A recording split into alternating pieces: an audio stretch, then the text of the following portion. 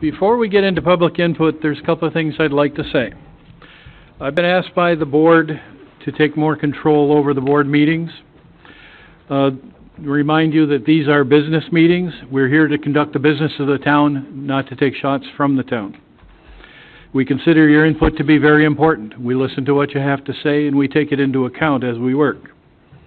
However, we do not consider the making of public comments regarding specific individuals here on the board or elsewhere, employees or otherwise, appropriate for these proceedings. There's another time and place to do that.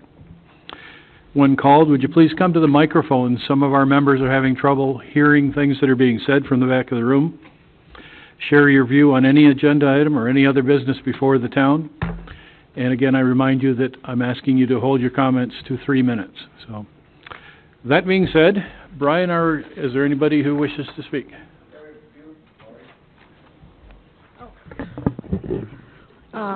I just have 2 quick comments. As you said, we would like you to also speak up. Every meeting, before and after the meeting, there's discussion that many of us can't hear you. It's also been discussed on the social media in the past, and I know that it's been requested in the past, so we're asking that you speak up as well so that we can all hear you. I'd like to know what decision is being made, when will it be made about a fence around the entire Nash Road landfill with signage? And I don't mean just the Love Canal part, I mean the entire landfill.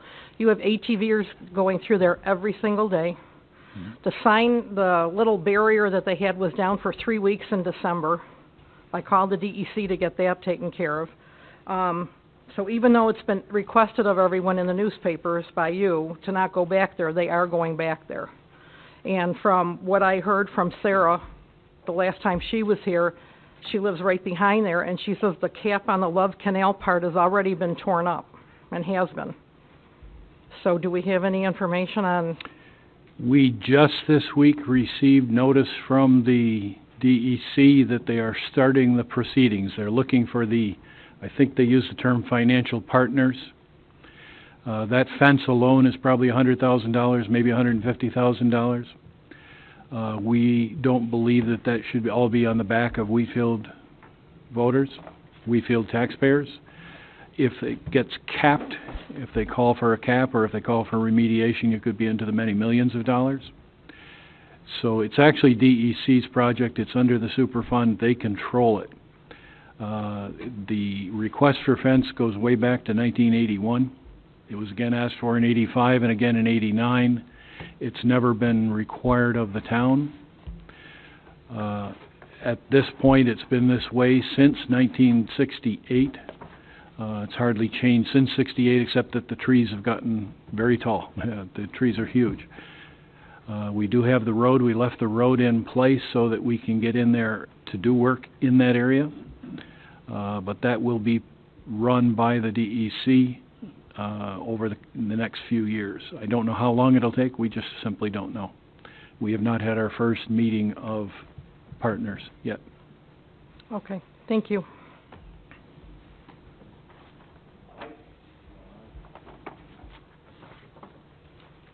Hi, Mike. At the forum that night, we had posted some questions of National Fuel, and they said that they were going to get answers for those questions and bring them to the board so they could be made public. Has anything been heard on that as of yet? I haven't heard anything since last Wednesday. It was Wednesday night, right? I've not heard anything from National Fuel since Wednesday night. Can we put out maybe reach out to them and ask them, for those answers so we could share them? If you remember what the questions were, I remember a couple of them. I don't remember exactly. Yeah, exactly. But they had somebody writing them down so that they could address them. I'll send an email off tomorrow morning. Thank you.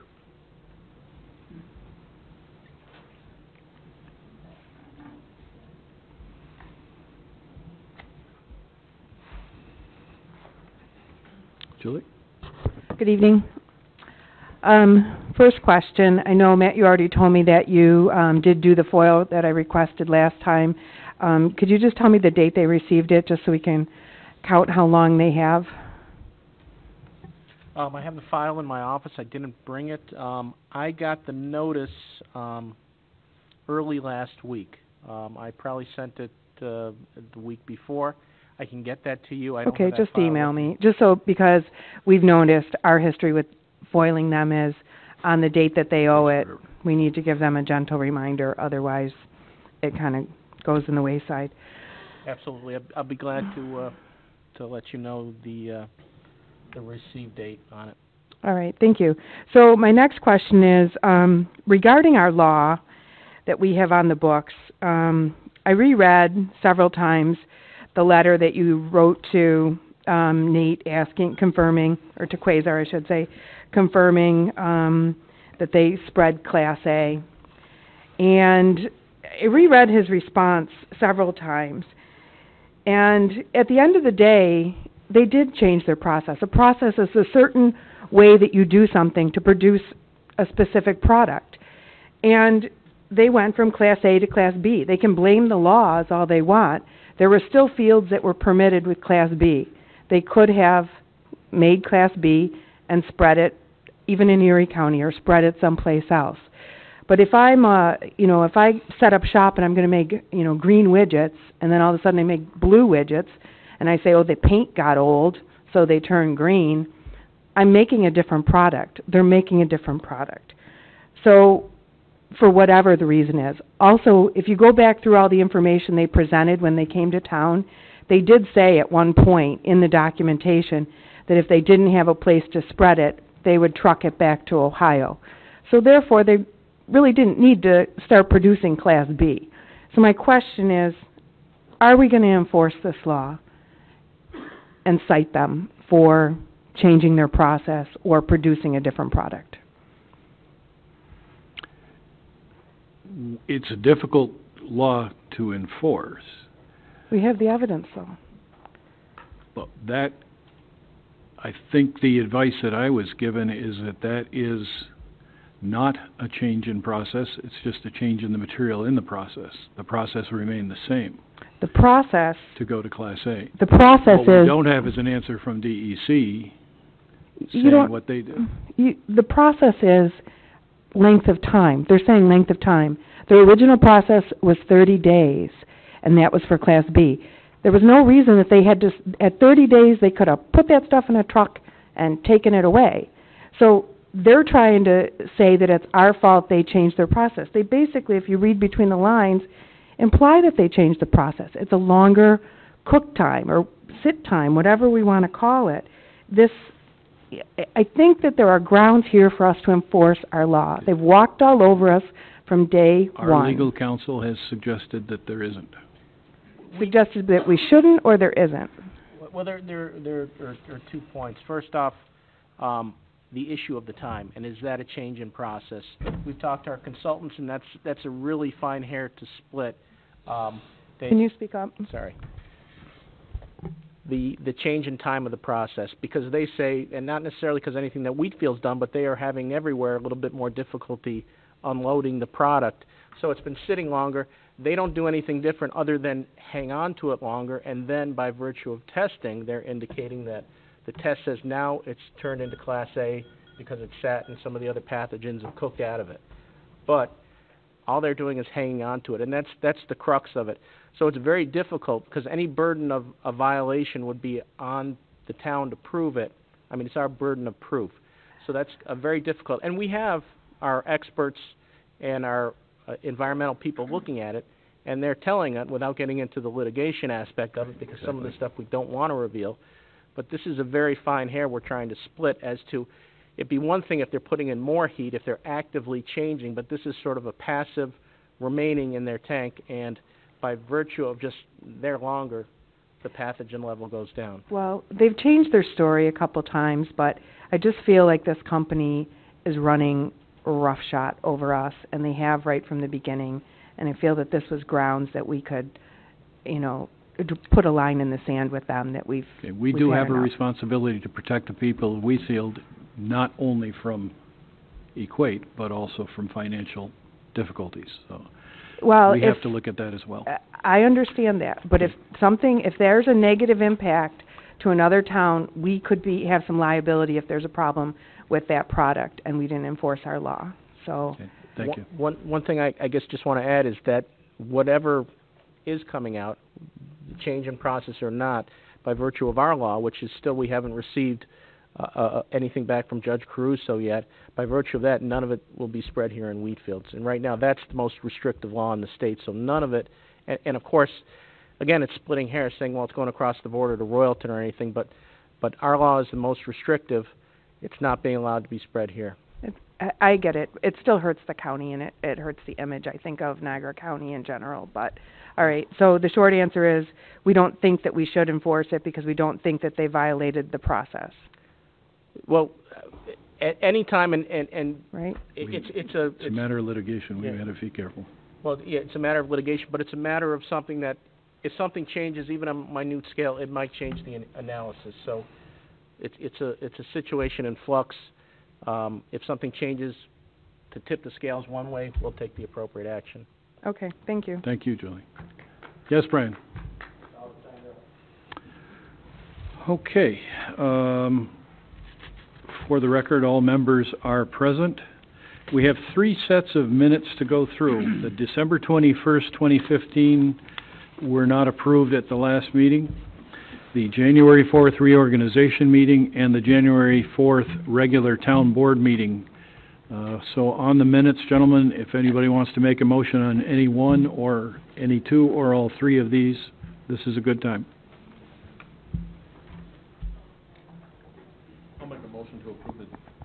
I'll make a motion to approve the December, was it 21st? December 21st, yep. Minutes. I'll second it. Second by Gill. Anything on the question? This is just with the December 21st. Anything on that question?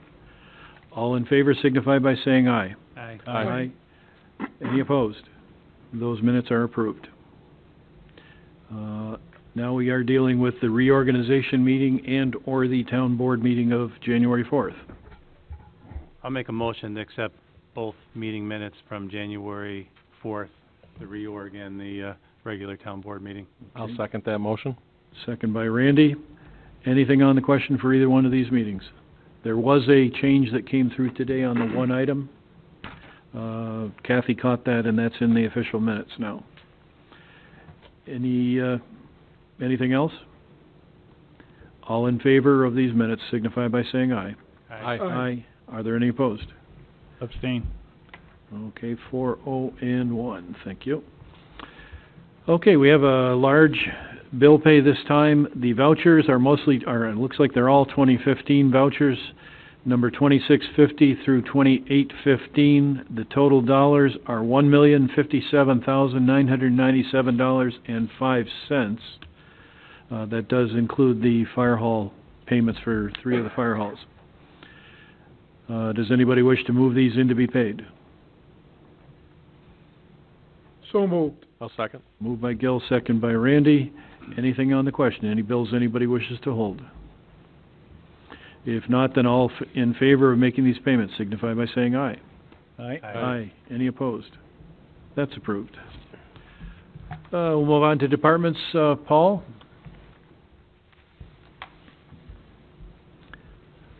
Not a whole lot to report tonight.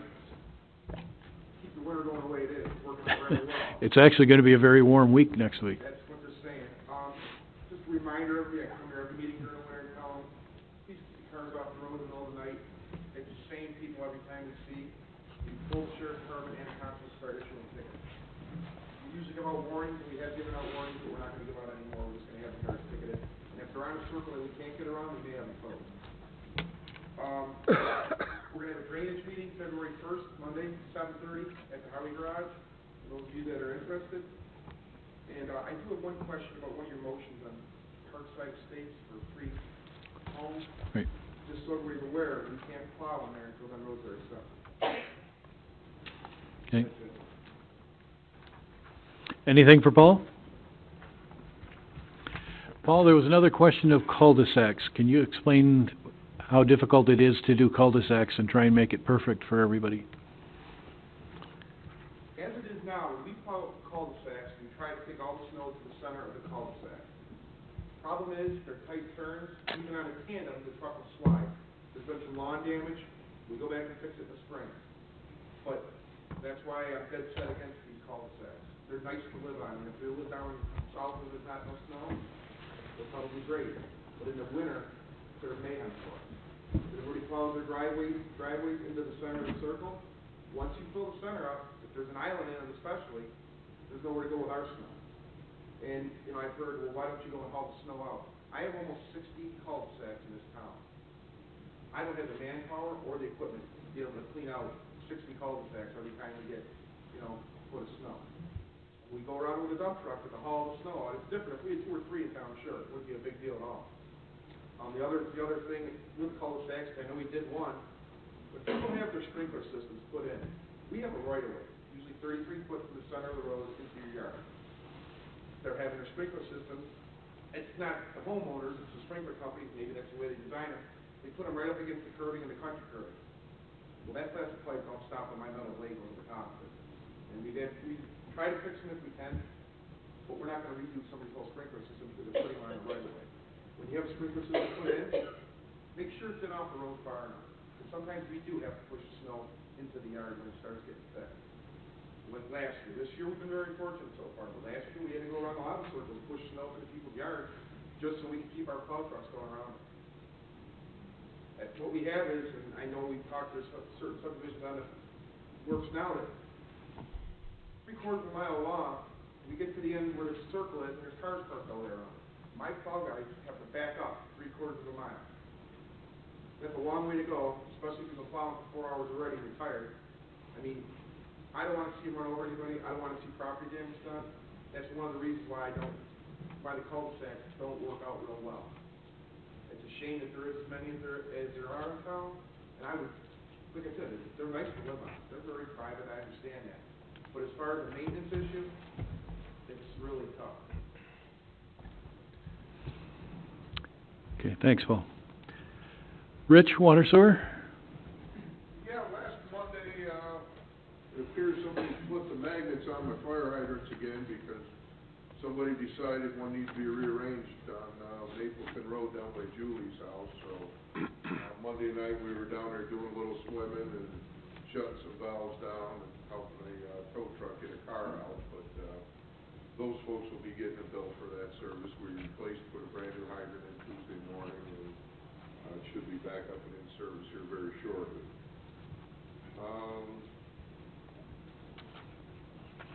It's up to you guys if you want. I got a 1992 Chevy pickup that I'd like to declare as surplus equipment, put it out on Auctions International, see what we can get for it. If you want to do that tonight, that's fine. If not, if you want to come look at it before you do that, I don't know. Well, this is the one that was replaced with the new vehicle. We just got it expanded and kind of start weeding out the old stock. It's getting rusty and a lot of miles. Okay, for this one vehicle, I'll go ahead and make the motion to declare it to be surplus. I'll second it. Moved and seconded. All in favor? Aye. Aye. Any opposed? Okay, it's declared to be surplus. Does somebody want to make a motion to allow it to go up on Auctions International? We've got another item in here that we're going to vote on to sell on Auctions International. Could we just sandwich them together? Yes, we can. Okay. If we could, I wouldn't mind going back to highway for a minute, and if Paul talked to us a little bit in the clerk's office. He's got 3 trucks that essentially a couple of them are broke down, you can't even drive them now. And if we're going to be doing this on Auctions International, I would like to, you know, waiting 2 weeks isn't going to change my mind that those vehicles, I don't think are going to magically they're not going to get repaired in 2 weeks, are they, Paul? The cost factor isn't worth the variance. So I would like to make a motion to declare 3 vehicles. Do we need to know the makes and models? I can give it to you. Okay. 1978 Freightliner tractor You got it? for the low boy. 1987 Autocar dump truck. And a 1994 Ford Salter. Okay, I'll make a motion that those 3 vehicles are declared surplus. Do I have a second? Second. Second by Art. Anything on the question? And then when we get ready for the Auctions International, we'll have water, sewer, highway, and whatever the third item was. Speed Mike's sign. not here this evening, so Okay. can't do that. Okay, so on the 3 trucks to be declared surplus, all in favor? Aye. Aye. Any opposed? Okay, those are surplus, we can add them to the order later. The only other thing I got is, that folding and stuffing machine. I didn't have much time to give you guys the information on it. Will 2 weeks make a difference on that? Or 3 weeks? It's just gonna delay the delivery of it, so it's not an issue. If you wanna hold off until the 8th, we'll do that. Okay, I prefer to, it gives us a chance to look at the contract. That's fine. There's also a maintenance fee in there too, so it gives us a chance to look at that. I don't think you pay the maintenance if you lease it, though. I think If you lease it, the maintenance. It's included in the... included. Yeah. I think that maintenance price was only if you were gonna buy it. Yeah, it would be good to have Ed take a look at this and decide which I'm way. a little familiar with it. I did talk with the guy who was out today. The town of Tonawanda and city of Tonawanda both have units, so Ed may know a little bit about it too. That's fine. Okay. The only thing I would add, maybe for our town attorney, is it's a 63-month lease, which is a little over 5 years. So once we start leasing this thing, we're into it for 63 months. Right. The only thing I would say is if, you know, we have to change our billing process or something, and say 3 years down the road, you know, you change your billing process and now we don't need the folder stuffer anymore. Maybe we do it all electronically through emails or something, but if something changes, we're stuck with this for 63 months. Yeah. So if we have to get a different product, maybe we could work it into the lease where we could upgrade Yeah, something I haven't else. seen the contract or the lease agreement, so Exactly. I don't know if there's That's an all I'm out. mentioning. Exactly. That's why we need the time. The earliest the guy could come out was this afternoon, so that's why I brought it up. No problem, we'll hold off for 2 weeks on it. Very good. Thank you. Is anybody else here? Bridget couldn't be here this evening. Mike Rinaldi and his entire family has the flu. Mike Clark, I don't see. Arlene's not here, so we are at Wendell. Tim. Thank you. Everybody hear me? No? Sorry, I'm a quiet talker. I'll try to speak up tonight. We have 2 things on our agenda this evening. The first is our planning board report for the month of January. The first meeting was on January 6th, and the first item on that agenda was a site plan for Finger Foods Products. The applicant proposes to construct a 33,320 square foot office warehouse on a parcel in a Vantage Industrial Point Park that's on Indicon Drive West. The site includes 2 entrances from Indicon Drive West, one for employees and one for trucks. The facility will include both production and warehouse space. The company currently has 18 employees and hopes to add 11 additional employees over the next 3 years. A negative declaration under seeker was issued, and the planning board subsequently approved the site plan with noted conditions. This is basically the last of the big 3 projects that we've had in the planning board through the fall going into the industrial park. Well, Gateway has been approved? Gateway's been approved, and Bridgestone. The second item on our agenda was the site plan for Aldi's of Wheatfield. The applicant proposes to demolish the existing entertainment complex at 3939 Niagara Falls Boulevard, that's everyone knows as the Adventure Speedway, and construct a 17,825 square foot Aldi store. Excuse me. The project will provide a mix of full-time and part-time jobs for 12 to 15 people. The previously proposed future retail building was removed from the site plan, and the site now has sufficient parking to meet town code. The site plan was also revised to not disturb the existing berm located on the east and southeast side of the site. It was actually lengthened by about 20-30 feet to provide more screening. The traffic impact study was submitted to the DOT for review. The planning board subsequently declared lead agency status and began a coordinated review under seeker, and no other action was taken on that item. And that was it for the January 6th meeting. The second meeting in January was on the 20th, and there was only one item on that agenda, and that was a site plan for Jacob's Ladder. I think we talked about this one at our last summary. The applicant proposes to relocate their current business from the Wurlitzer building to the existing structure at 6292 Walmore Road. That's the Motorrad building. The business will utilize approximately 20,000 square feet of the existing 35,000 square foot building for manufacturing their exercise equipment. The project will renovate the office, install sprinkler system, and upgrade the electrical service. The applicant was advised of several items and issues to review prior to their next submittal, including review by the Fire Advisory Board and obtaining approval through the Niagara County Planning Board. No action was taken on that project as well. Can I ask a question? Yep. Are they gonna own that whole 35,000 square foot building, or are they only gonna own 20,000 square feet? I think they're going to own the whole building, and they're thinking of either saving that additional space for them to expand in the future or leasing that space out to another commercial business. Whatever they decide to do would have to come back to the planning board for yet another review for that space. It sounds better if they own the whole thing, but maybe only utilizing a portion of it now, but. Yeah, kind of hard to put a property line down the middle of a building too, so. So that's all of our planning board items. Are there any questions? Okay, the last item that we have on our agenda, you'll see in your packet, we have a proposal in for GIS support services for 2016.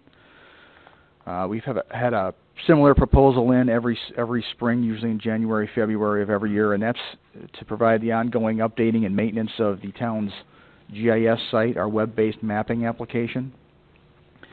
And the website has a lot of things on there that the town uses, especially the water sewer department and the building department. There's aerial imagery. We have floodplain mapping on there, and the water sewer department has been mapping over the years hydrant locations and a lot of their infrastructure, hydrant valves, mainline valves, and they've got their maintenance records associated with that GIS data.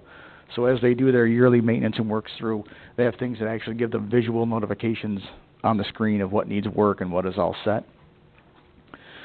So our proposal includes basically 3 different tasks. The first task is a lump sum fee that basically covers our cost in hosting that website for the town. The second item is a newer fee. It's a $400 lump sum fee, and that's goes with the cost of the new software application that we have. If you've seen the water sewer department use this before, they've had a big Trimble unit for their GPS collection that they do all their work on. And once they've collected data for a month or 2 or 3, they bring that and it's downloaded and brought up onto their website. Well, our technology is advanced now that we have smaller units that you can use in line with a smartphone. And as they're out collecting that data on a hydrant, as soon as they hit their collect button, it automatically shows up on the website, and it cuts out a lot of work in between and gives them real-time access to their data. The last item is basically ongoing GIS support and training. That includes uploading into the data that we get as built from subdivisions onto our line types on the system, and providing training and support for the water sewer department as they do their collection. It's the same total amount. We've just revised costs in between the tasks. So I have a motion for that if there are any questions. Yeah, so I have $3,000 for the lump sum. The $7,000 now, is that split 400 and 6,600, or is it? No, we actually previous had the hosting fee was 2,600, and okay. The remaining time and expense was 7,400. So the 400 is included in that 3,000. So we've tacked it into 3,000 and taken the 400 off of what we would have had as a max for time and expense for the support. So the total still comes to the 10,000. Okay, I'll make that motion. I'll second. Okay, moved by Larry, second by Randy. Anything on the question? Go ahead, Art. Nope. No question. Okay. If nothing on the Handy question, tool, I encourage it. It Yeah. doesn't have to be used by water, sewer, highway. I mean, our town attorney, any town board. I pull the GIS up here at every meeting when there's a problem. I get the aerial photography. It overlays parcel boundaries. I can click on it and see who owns the parcel. It's a real I can do distances, like when we're looking how far away is the dehydration from the nearest neighborhood. I can click on it, and you showed me how to do that about a month ago, and it works neat. So it's a real handy tool. yeah, I use it often. State wetlands, federal wetlands. Anytime anybody has a question about that. Yeah, all the GIS is a bunch of layers. You get your base road maps, and on top of it, you can put your houses, and you can put aerial photography, and if you want zoning maps or where all your fire hydrants are, it's just various layers. And I don't know, in the town, we probably have, I don't think we have more than 100, but how many layers do we have in the town? Boy, there's probably at least 20, maybe closer to 25. We also have, you'll hear us get into this springtime with our annual stormwater reports that we do every March and April. The Stormwater Coalition has new grant money that they're going to come out and extend their outfall mapping capabilities in the town. They're going to get different outfall points within our MS4 boundaries, and they're collecting all that data and basically giving us their shape files when they're done. We can just load it right up and go in and look at an outfall, click on it, pull up a picture and the rating, what type it was, when it was last inspected. So that I know has been used by Ron Stevens in the Highway Department to keep updated on those things as he's been inspecting them. So the great thing is it's unlimited. Whatever you want to make a data set for, you can do and put on there. Whatever your imagination is, come up with it and get the data set for it. Okay, we have a motion and we have a second. Do we have anything further on the question? If not, then all in favor signify by saying aye. Aye. Aye. Any opposed? That is approved, Tim. Thank you. That's all we have for you this evening, unless there's any other questions from the board. Okay, we'll move on to motions. Matt? Okay, the first item on the motion list was the one motion that we just passed, so I'll move on to the second, which is from Supervisor and Town Attorney. Motion to authorize the Town Supervisor to sign and enter into an agreement with the Niagara Community Action Program, Inc. at a cost of $5,000 for the purpose of providing housing services to the residents of the town of Wheatfield. So moved. Second. Moved by Gil, second by Art. Anything on the question? They do support. I did get the report just this week. I do have it available if anybody wants to see it. Basically, NIACAP uses our money, mixes it with money that they can get from grants, and uses it to help individuals in need. They get some money from the state, they get some money from the Oshai Foundation, and if somebody has a real problem with a roof or whatever, they can help with that, and they also help feed people that need assistance. Years past, our $5,000 has leveraged maybe an additional $25,000 or so in grant money. So our 5 gets $30,000 worth of benefit to the community for people that need. Okay, anything further on the question? If not, then all in favor? Aye. Aye. Any opposed? That is approved. Next motion from the Sewer and Water Department, Superintendent and Town Attorney.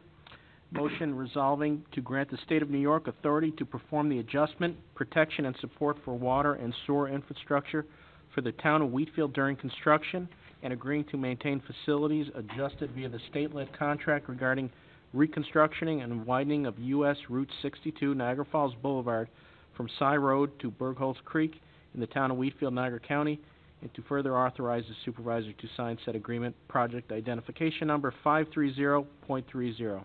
I have a question. I read that over. It's going to cost us nothing, right, Rich? It will cost us nothing. We're getting our plastic and asbestos water lines, if so, replaced with ductile, and so it's a no-brainer. I'll make the motion. I'll second it. Moved by Randy, second by Gil. Now, you did attend the meeting on this a couple of weeks ago. Any time schedule? Have they released any of the contracts? They were hoping to get this out towards the end of February and get this project going this summer yet. Yeah, and it was a 2-year project, so it won't be finished this year. Any readjusting of the creek? I don't know how much of the creek has to be moved. I know that our 18-inch water line has to be moved twice during the project. The water line that feeds from the boulevard over to Old Falls Boulevard is getting replaced under the road. Yeah. And there's all the hydrants along there. It may cost us 1 or 2 fire hydrants. They have to replace a number of them along there. I think there's 5 or 6 total on the job. And while they're doing that, if we supply the hydrants, they will put the new ones in while they're there working. So it's pretty good to get a 50, 60-year-old hydrant replaced at no cost to the town other than the purchase of the fire hydrant. Okay. It would be nice if they were going all the way to Kruger Road and get it over and done with, but at least it's better than nothing. Anything further on the question? All in favor? Aye. Aye. Any opposed? That's approved. Next motion from Building Department and Town Attorney to grant Roselle Homes 3 model home permits for Parkside Estate Subdivision Phase 4 on the condition that no certificate of occupancy shall be issued until the road has been accepted for dedication and subject to payment of all required permit fees. So moved. Second. I just have a question now, on the plowing, Paul, you had a concern about this. Can we ask them to plow this until we take the road, or what, you had a concern? Yeah, we don't plow. Except the road, I shouldn't be on it, I'm not Right. liable. If we heard something back in there, we'll end up paying for it, even if we haven't accepted the road. And I just guess, Richie, I'm not sure if we've accepted water and sewer on back there. So there'll be no water on back there. If they build a house and something burns down, don't come crying to us because approvals haven't been met yet for the subdivision. Last I heard from GHD, everything was complete, they were just waiting for, the developer to finish his easement. Easement paperwork, yeah. Yeah. Yeah, I believe most of those infrastructure has been completed, but we haven't accepted, so we're not going to maintain the water lines yet. We're not going to plow there yet. If they need to get back there, these are model homes, no one's living there, it's their responsibility. And there's no certificate of occupancy until all of that's done too. Yeah, they Of cannot, course. they cannot transfer, and no one can move in there until it's been dedicated. Water improvements have been accepted, sewer. Correct. Okay, anything further on the question? All in favor? Aye. Aye. Any opposed? That's approved. Next motion is to authorize Wheatfield Lions Club to operate Fairmount Park Snack Bar for the 2016 season, subject to Niagara County Health Department rules, and this, I believe, has been approved The last many years two, past. the last 2 years. Okay, I need a motion. I'll make a motion. Let Do the we- Lions Club operate the, Okay, do we have a second? I'll second. Second by Larry. Anything on the question? Yeah, just one. You need to have, Niagara County Health Department permits. Does Right. that include it, or do we pick those up, or how is that working? They would have to obtain that, it's their responsibility in order to open. All right, those are $25 a day. Hope they understand that. I think the town actually has a health permit, and it comes under that. But Maybe we need to look into it for their own good. to Don't protect trust me them. on that too much. It has been run the past 2 years by Debbie Carr. Anything further on the question? All in favor signify by saying aye. Aye. Aye. Okay, any opposed?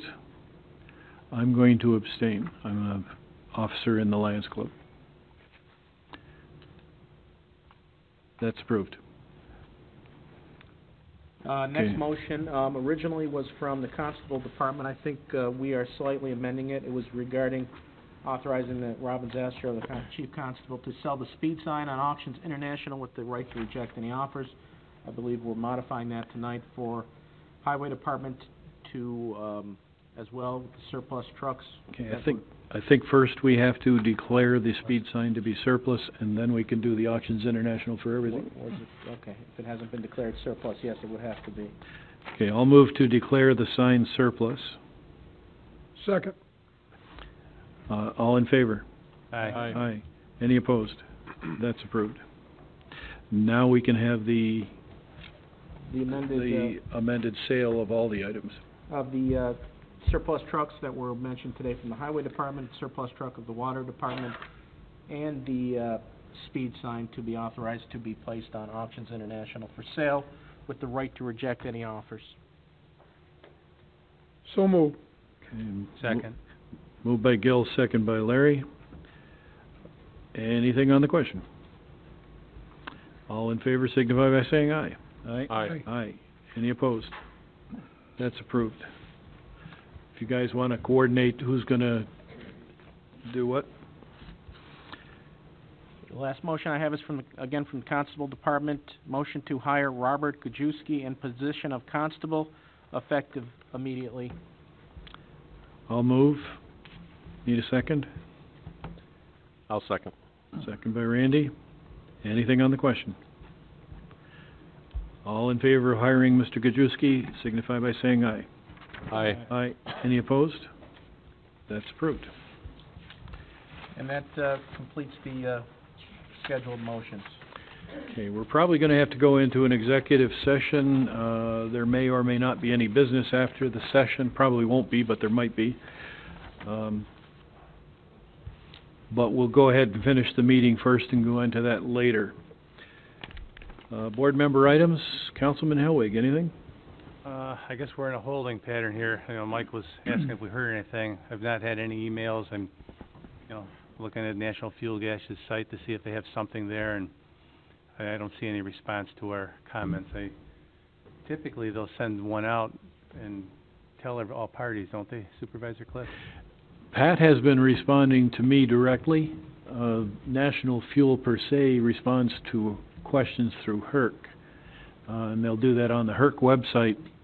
But Pat has been getting back to me. Anything you see on our website other than the HERC responses were direct responses to me from Pat Kelly from National Fuel.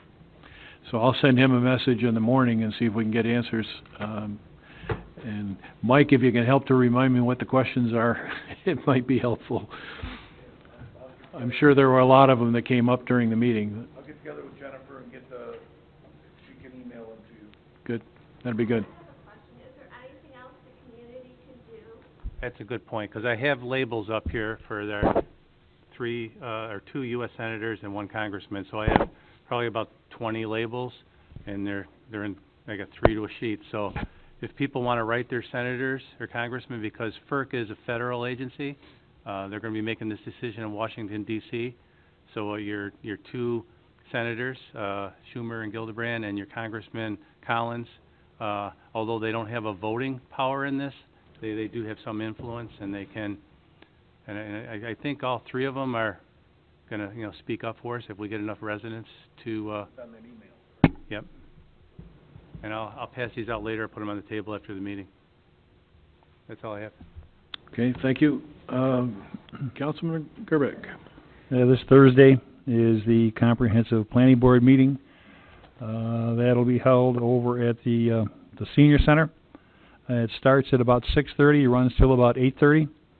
You're all welcome to come and sit and listen and even partake. If you'd like to join one of our focus groups, you're more than welcome. We'd be glad to have you. And the second announcement is with regard, and I'm hoping that you have some information regarding the Veterans Group as to what transpired at our last meeting. Could you help me out with it, Justin?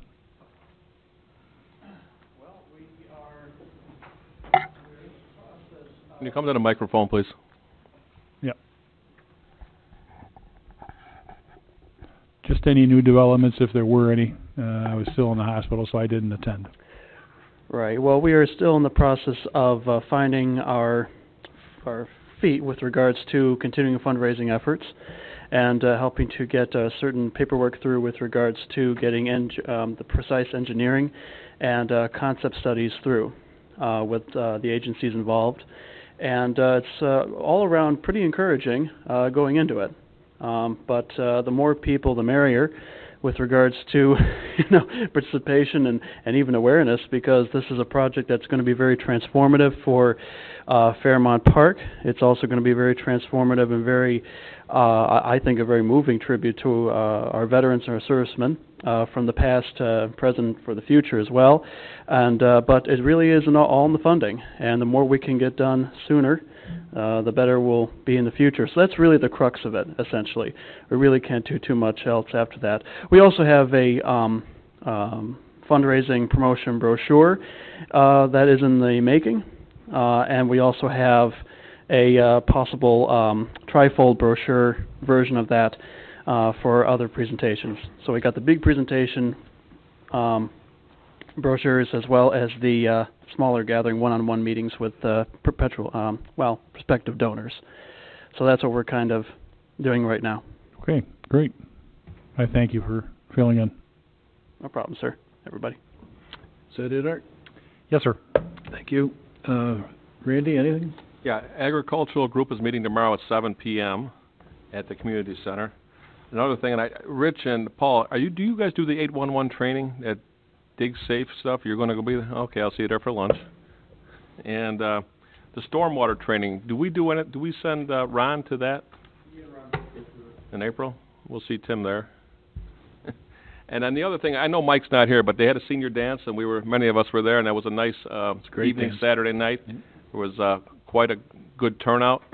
And the other thing is, a lot of times there's negative things, but I was talking to somebody in the town, from the town, when their daughter's in 4th grade, and Mike's not here, but just want to say that he said so much good about what we're doing and what he's doing over at the gym for the young girls on Tuesday nights. So it was just nice to hear that the building is being utilized and everything is going well. So that was nice to hear good stuff. So that's all I have. Okay, thank you. Gil?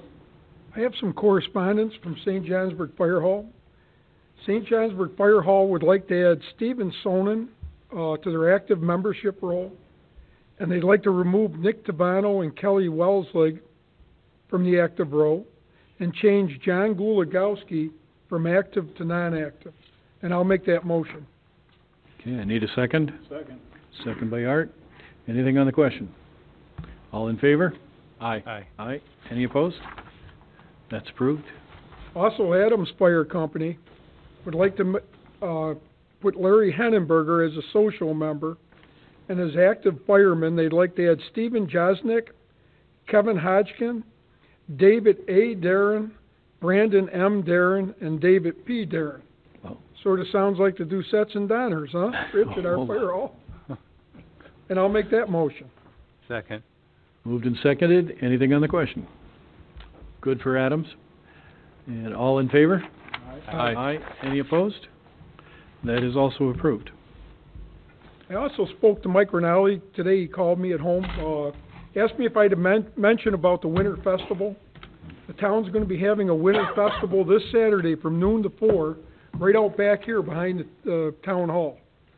There's going to be ice skating, snowman building, hay rides, chowder, food truck, a band, maple syrup, candy, and there's going to be a whole bunch of activities inside too for the kids in the youth center. Kathy's a member of the committee. Is there anything I missed, Kathy, on it? No, I think you have everything covered. Hopefully we get a little bit of snow. So. Bounce houses. Sorry. There'll be a bounce house indoor. Probably wouldn't work out too well outdoors, but I think that'll be there. There's going to be a Humvee from the. From the Air Force. It's an Army, I guess. Yeah. Army. Yep. So, yeah. And he also asked me to thank Lauren from the Tribune for the beautiful article she put in last Thursday about the Winter Festival. That's all I've got. The Aquarium of Niagara is also sending over their traveling zoo, I guess. I don't know what else to call it, but that's going to be in there also. He read the list off to me today over the phone. It sounds like a lot of stuff. There's going to be a lot going on for something that was put together in a couple of months. It should be a really nice afternoon. I have nothing at this point. Our next meeting is February 8th at 7:30 p.m. I do not believe at this point we have any preliminaries, so it'd be 7:30. I am going to ask for an executive session, but before we do that, we'll open back up for public input. Is there anybody that wishes to speak? Okay.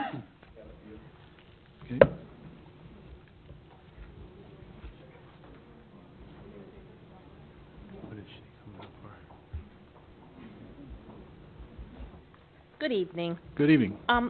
There has been a lot of new people attending the meetings, and I'm not sure they all know that this is a town meeting and not a zoning, and they may not sign up. Do you think it'd be a good idea to just mention that in the beginning of the meeting and tell them they need to sign up if they want to speak before the meeting starts? It would be a good idea, probably. Yeah, okay, that's one thing. And then another thing is if the cul-de-sac issue that Paul mentioned, why do we keep approving cul-de-sacs if they're not a good idea for our town? Cul-de-sacs have been discouraged. I think the terminology in the law is that they're discouraged by the town board unless there is no other answer. And that's the way it's been handled.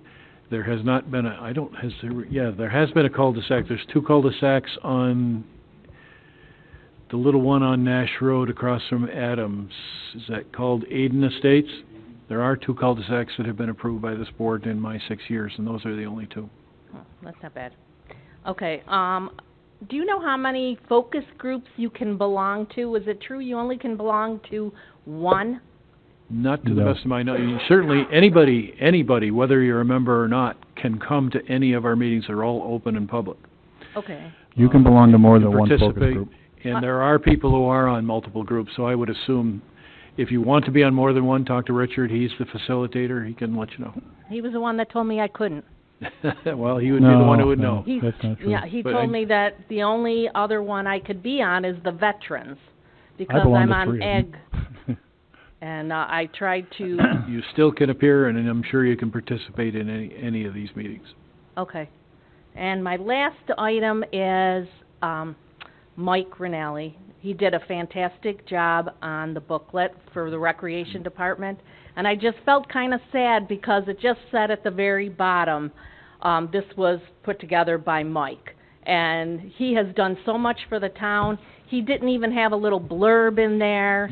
It was you guys and not him, and I just feel like he's, not mentioned He does not like enough. to blow his own horn, and you're right, we should blow it more often. Yes. And Tracy as well. Tracy does a lot of work on that booklet as well. Yes, definitely. Okay, thank you. One last point, is there anyone here that's new to our meeting that would like to stand up and speak? Just because you didn't sign in, we could... Okay. Okay. So you're all set? Go ahead, Julie. I would just like to underscore Randy's comment and Sharon's comment about Mike Rinaldi being under-recognized, if you will. He has done an amazing job with this, the rec department in general. All of the things that he's brought are to this, and the energy he has is great. I mean, I think that he's just done an amazing job. When I say I'm from Wheatfield, people say, oh, they have an amazing rec department. They've got great programs for the kids. So that, I think, is one of the best things we have going in this town, one of the best. The second question I have is, I have noticed some site work going on Shawnee Road, right opposite of Fritz and Hill Road. And it looks like where the trucks are going out, or where the trucks are going in to deliver dirt or do whatever they're going to do, I assume they're prepping for a subdivision, is right in between. There's Fritz and there's Hill Road. And so if there's going to be a road approved, Supervisor, several meetings ago you commented what a boondoggle, that wasn't your word, my word, what a hazard it is where Moyer and Loveland. So I'm hoping that if that comes before the planning board for a subdivision, that where that road placement is taken into consideration, because that will create another hazard on a road that's 55 miles an hour in terms of turning. It should be made to either line up with Fritz or Hill. I did talk to Mike about that after it was brought up. I'll say at the last meeting, after it was brought up with me. And it is David Holmes' property, and he is trying to recover some free soil that he's gotten somewhere else at this point. There is nothing before the planning board on that site at this point. But when it does, I mean, I'm just saying, it's going to be a hazard to create, turning this way and that way. It really needs to be lined up, as you've noted before, with the things not lining up. And so it I would just certainly thought be it helpful. should be thought of. No more hazards. Thanks. You have your hands full.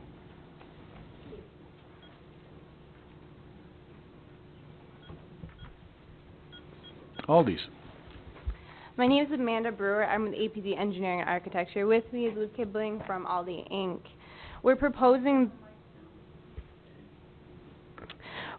I'm working on the project for the Aldi proposed on Niagara Falls Boulevard. And per the town code, we're required to have 179 parking spaces. The planning board has said that we're allowed to bank the additional parking, the 84 spaces, and just construct 98 spaces. Aldi would like to go and see if the town board will approve a waiver so that Aldi is not responsible to, in the future, have to build the 84 spaces. They would like to have that property be an out parcel for future development. And if they are required to build that 84 spaces in the future, then that limits the ability of the property to work to have an out parcel. So Aldi's asking the town board for a waiver to only be responsible to construct 98 spaces. I was at the meetings, the Aldi's meetings, and if I recall, the planning board asked to hold that decision until there is a decision as to what's going to happen with the out parcel. There is a certain number that can be banked. They use the term banked. In other words, the space is available, it's designated as parking, it's just not built. And that can be their decision at that point. The waiver becomes our decision. If we waive the need for parking, that becomes our decision. So unless I'm mistaken, it's not before us at this point. I think, but, and I spoke to Tim before with regard to this. I think, I mean, we haven't put it on the agenda yet, but I guess what we can accept this as a request perhaps in the future to add to the agenda. We did something similar with regard to the town law allows the town board to do a variation, not a variance, but a variation to the parking requirements. And it's not a variance, so it doesn't travel with the property, but it's specific to a certain circumstance or project. So, and I think in discussing with Tim, probably for us to move forward, and we did something similar, I think, with the Dr. Hannon property, some sort of analysis with regard to, and I don't know if one was provided to the planning board as to why it's believed that that variation will not create a problem, and that the 98 or spaces you're proposing would be sufficient. And I'm not sure, and me and Tim talked a little bit, whether it involves statistical analysis of other Aldi locations and or ones of that similar size as to actually how much parking is utilized. Because from, I think, what the town rules initially say, the 190 that's required, on the face of that, that probably does seem excessive. But on the other hand, we're talking about a pretty significant reduction of 78 down to 98. So that's a pretty significant reduction. So I think it's something that can be brought to the board, but I would assume for us to make that variation, we would need some statistical or data to indicate that the town requirements of 190 or whatever it is just way in excess, and that we can pare it down. I have with me documentation from the store in Webster, New York, as well as the store in Penfield. And the store in Webster, from 10 o'clock to 1 o'clock on a Saturday, the maximum number of cars that they have are 65. Is that a store of similar square footage? Yes. And the Penfield one, from 10 to 1 on a Saturday, the maximum is between 45 and 50 cars. Aldi typically wants 75 to 80 parking spots nationwide. That's typically what they use. They're able to sufficiently, their customers are able to sufficiently go to their parking lot without any trouble. And that's why we feel that the request for 98 is still above what Aldi typically uses, but it's not as nearly as much as the town requires by the town code. These two other locations that are out in Webster and Rochester area, we have one in North Tonawanda and one in Niagara Falls. How is this Aldi's going to be larger, smaller, equal size?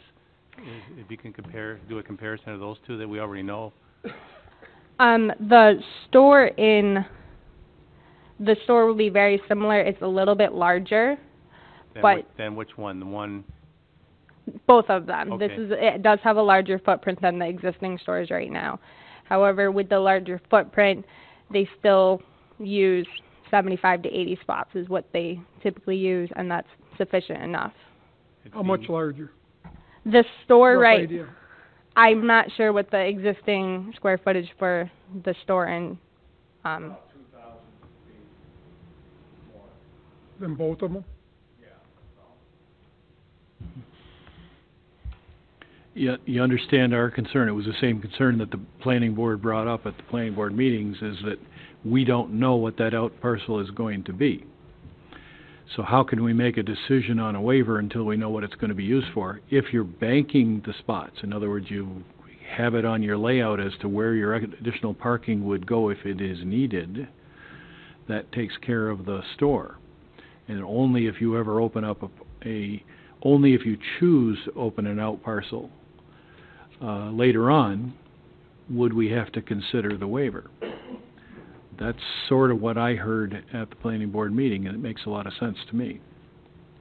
Why would we want to do a waiver now when we don't know what's going in there? That could be an ice cream stand, or it could be a doctor's office. Well, just to clarify on that, correct me if I'm wrong, are you indicating whatever might be the out parcel, when you come in with that plan, that will have sufficient parking for its needs, or you will need another waiver? Do You won't know until you know what the use is. Correct. We're assuming that when that out parcel goes before the planning board, that they would have sufficient parking. But we don't know at the moment, because we don't know what it is. We don't know either yet. Are you asking for a waiver just for the store's 98 spots? Correct. We would like a waiver just that Aldi has to, so that in the future they're not required to build out the other 82 spaces. They would like to only have to build up the 98 spaces. If nothing else is built there, you don't have to build the extra spaces. Correct. But they still got to build the 97 spots. Right, we'll build the 98 spots as shown on our plan. And of course, if this were to be granted just with regard to this type of waiver, and the out parcel perhaps needs a waiver too, that there's no guarantee that would be granted in the future, and that out parcel plan may not work. Correct, they would have to come back before the board and get a waiver for that. Yeah. If they needed it. It's in a way, it's a moot point until we, well, maybe it's not a moot point, because it might affect what the planning board does. Tim, did the planning board make a recommendation in favor to the town board for this variation? I guess what I would suggest, I mean, this is the first that's been formally proposed, and I know you have some data there, perhaps some sort of written proposal that we can board review, I would assume, as to the statistics with regard to those other places and the typical needs of parking. And of course, this would be limited to this particular development. Something in the future may not work, obviously. But with that, I mean, there's no guarantees, but that the board can weigh the variation. And also be known that this variation, although it's very similar to the term variance, which is granted by the Zoning Board of Appeals, which travels with the property forever, a variation of this type is not necessarily permanent. And if this particular Aldi, whatever in the future, became some other type of business, it might not necessarily transfer, and either that business couldn't do what they want to do, or they would have to go back and put in the proper amount of parking or get some other different type of waiver. That's correct.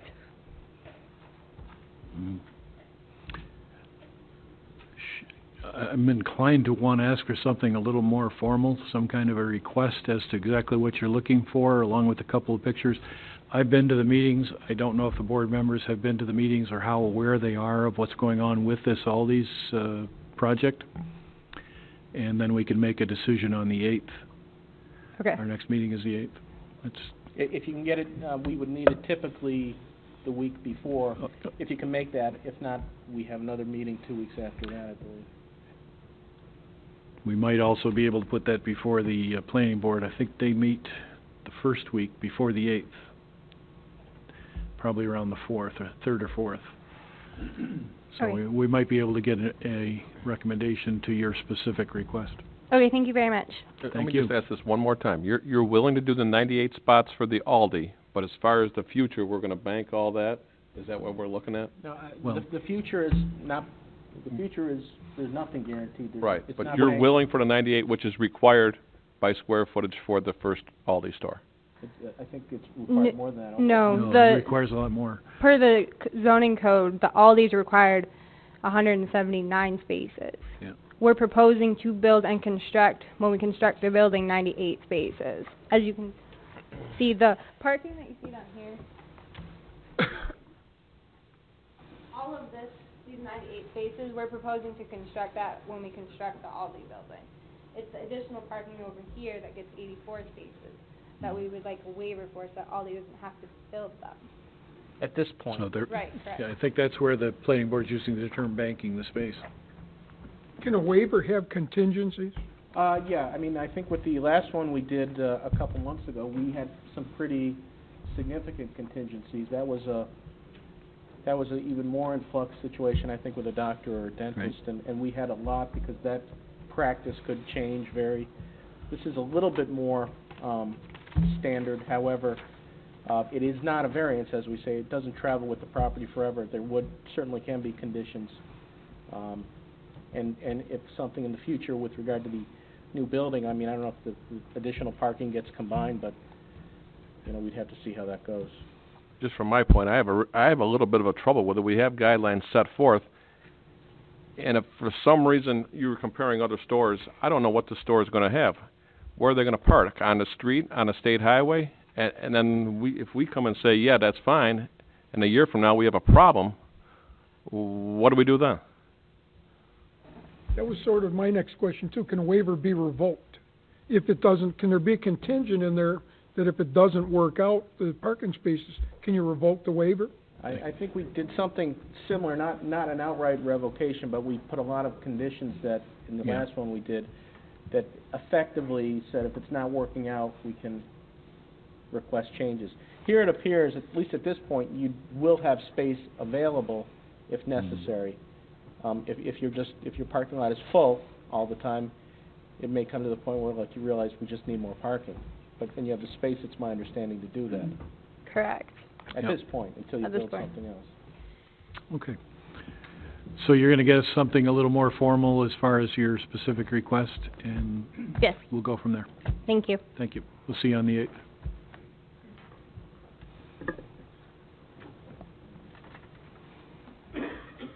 Good evening. Good evening. Thanks for the opportunity to ask this question. You had mentioned that you have established a fund. I just think we have the procedure, name and address, I think. Oh, Maria Tisby. I can't hear her. Maria Tisby. I don't know if this is working. Can you hear me now?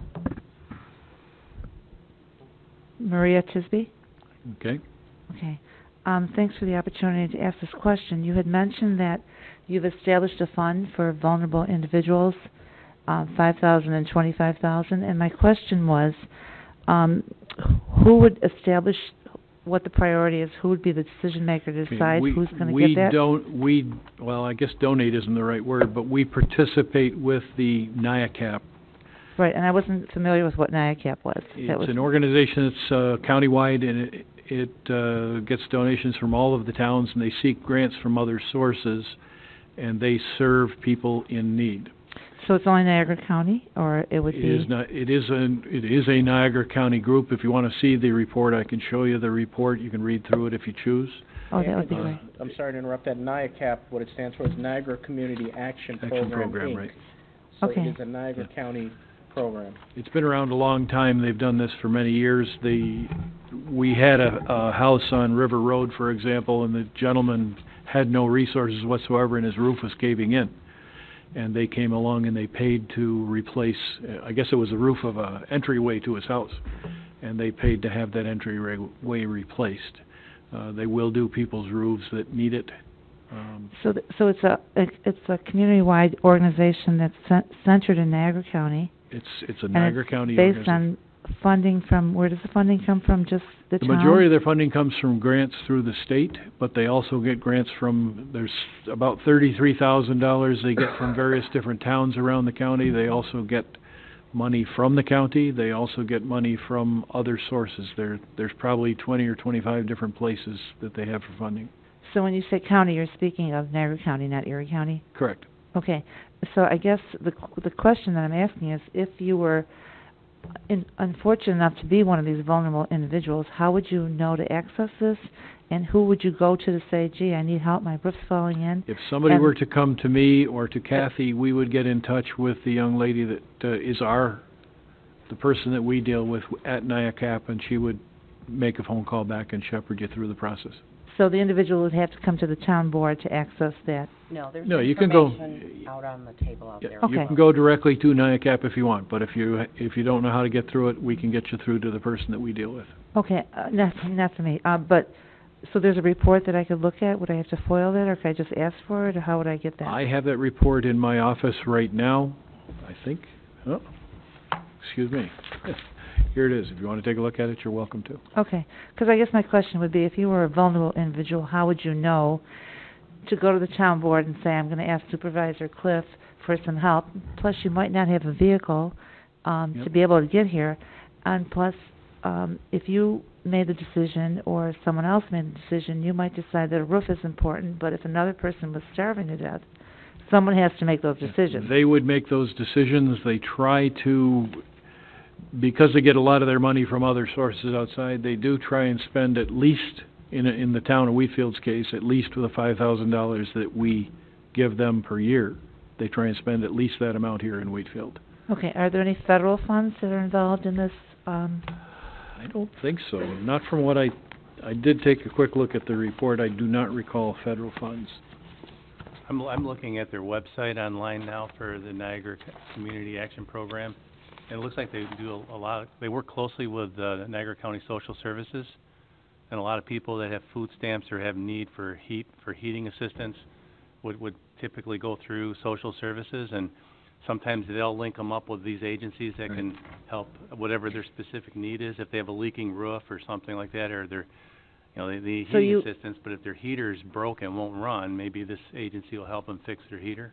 So would it have to be somebody that's already in the system on food stamps? I mean, what if there's someone that kind of just fell through the cracks, had unemployment issues? We get calls in our office quite often with people asking for this type of information and help, and we can provide them to either the NICAP. So if somebody will call and say, I need some repairs done to my home, but I can't afford to do them, we will give them several different agencies. And we have a lot of information up on the table up here, or we use the websites through all of Niagara County. We often refer people to Office of the Aging if they're seniors. So depending on what the needs of that individual are, we'll send them to different places. Okay, great. I'm applauding your efforts. I'm not being critical. I just have No, these I'm questions. just saying that there's a wide variety, so depending on the calls that come in, we may direct them to different places. Yeah, this is not the only service with whom we work. This is one Sorry? of This is not the only service that Kathy's aware of and knows how to get help for people. Right. I'm just looking at, some of us are very fortunate. We have a vehicle. We have an education basis.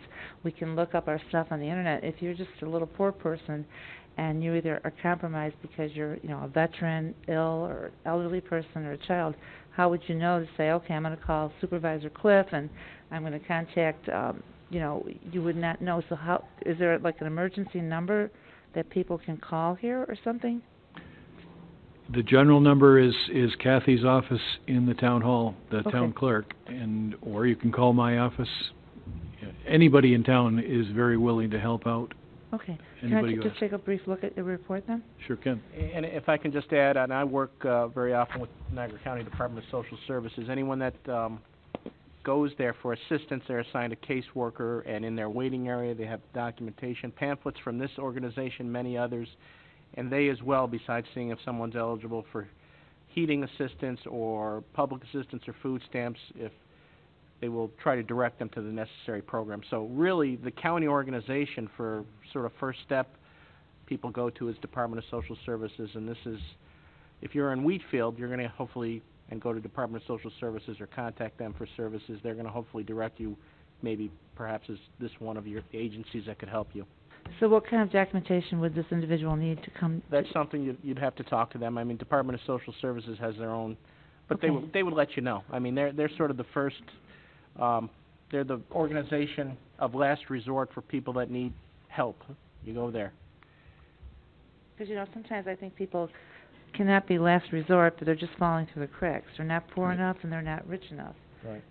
And if they need help, my question was, would they be able to come to your board and say, look, I need help with this for an individual? They can come and ask, and we would put them in touch with agencies that we're aware of. And they'd have to reside in Wheatfield for you to assist them or refer them? I think any of us would help anybody. Okay. In any Thank way you. we can. And yes, you may take a look at the report. Thank you so much. Anybody else, Brian? Anybody else wish to speak? Yes, Joe. Regarding, Mike. Some of us are getting old, not mentioning any names, but. Nope. Regarding sprinkler systems in the town highway right-of-way, are they allowed? probably, I would like to think that they are not allowed within the right-of-way, but I don't actually know. That's something we would have to check. Theoretically, I guess they're not necessarily allowed, but just like that and many other things, landscaping, mailboxes, there's a tremendous amount of things in people's yards that are really in the right-of-way that they don't even realize. A good section of people's driveways are in the right-of-way. So theoretically, certain things are not permitted, but realistically, people landscape up to their mailbox, up to their curb, even the grass. I mean, the grass theoretically there may be in the town's right-of-way. So it's a little bit of a gray area.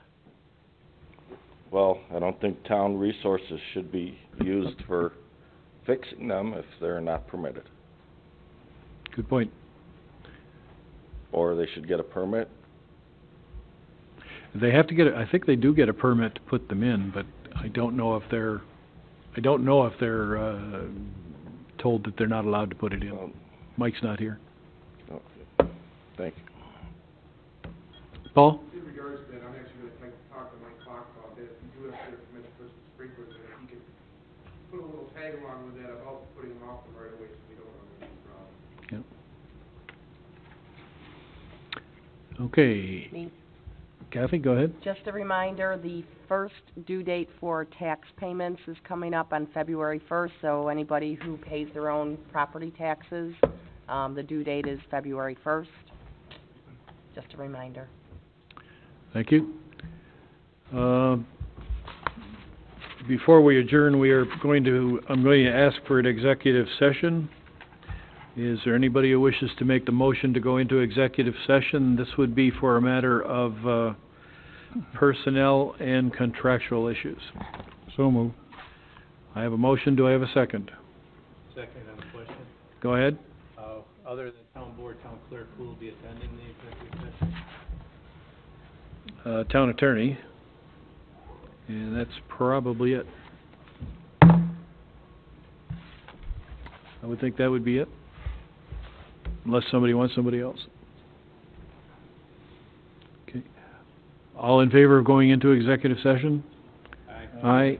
Any opposed? Okay, we are in executive session.